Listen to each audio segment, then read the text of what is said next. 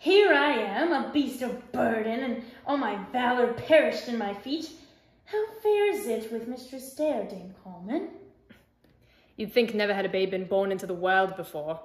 But then it's Mistress Dare who is the mother, and she sure is greater than the Virgin Mary. You shouldn't talk so. No? Wait till you hear me really talk. Now go and fetch me more water. And not that brackish water from the river, only fresh water from the creek. Agatha, you know which creek I speak. That she does. Ever since the day she heard me singing down by that Sweetwater Creek, I won her heart away. And what a wonder is this! I went some 40-odd years in England without so much as a glimpse of a woman's sweet favor, and now I'm favored to distraction. And hurry! A baby's about to be born.